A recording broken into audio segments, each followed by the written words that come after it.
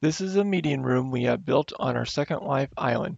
The consortium members of the grant each have their own avatar username and associated nickname when logging into the virtual world. They navigate and interact with the environment objects using their mouse and keyboard, much like how you would in a third-person video game.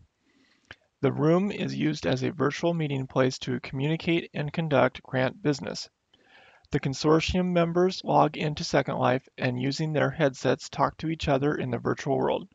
Just like a real meeting room, each member has a chair that they can sit in around a central table, and each member are digitally represented by their avatar.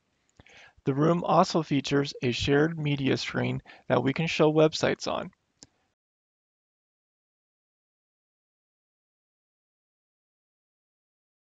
Second Life allows the ability to independently control each avatar's volume.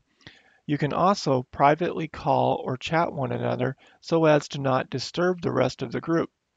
Private calling in addition allows the ability to hear one another across the island as well as the meeting room.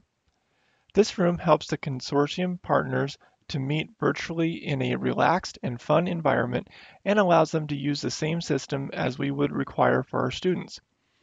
By holding our meetings this way, we both ensure a standard basis of knowledge for the consortium partners to meet the needs of their respective students while also working through any potential technology issues.